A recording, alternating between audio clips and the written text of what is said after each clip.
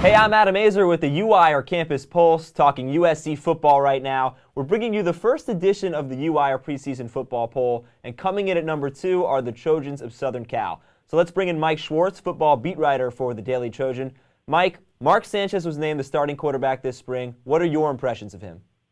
You know, he's a dynamic playmaker who gives them the opportunity to open up the offense.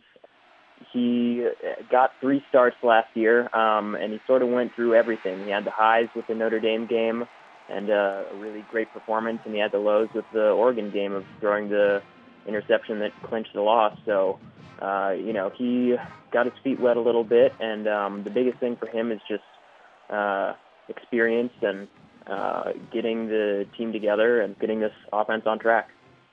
Well, defensively, certainly a lot of key losses at cornerback, at defensive tackle, at linebacker. What kind of an impact are those losses going to have?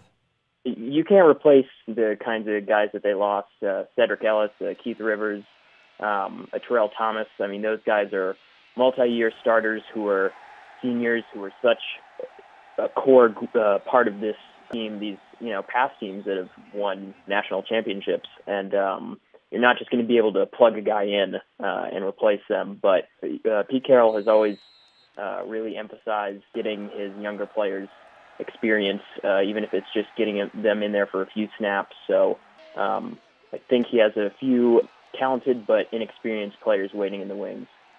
Well, I love the way USC is starting the season, opening at Virginia and then returning home to play Ohio State. Now, that's certainly going to help the strength of schedule, but can USC survive both of those games? We're going to know pretty early on how good this USC team is. It's going to be pretty tough.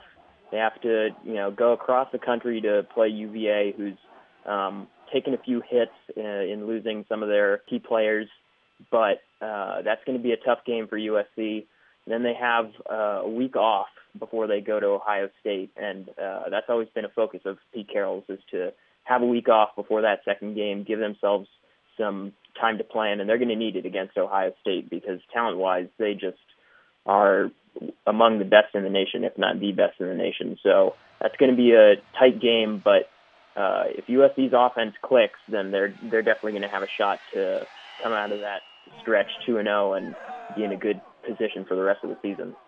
All right, Mike, thanks a lot. All right. The Trojans finished second in the coaches poll last season. They begin 2008 second in our UWIRE preseason poll. Thanks a lot for watching the UWIRE Campus Pulse.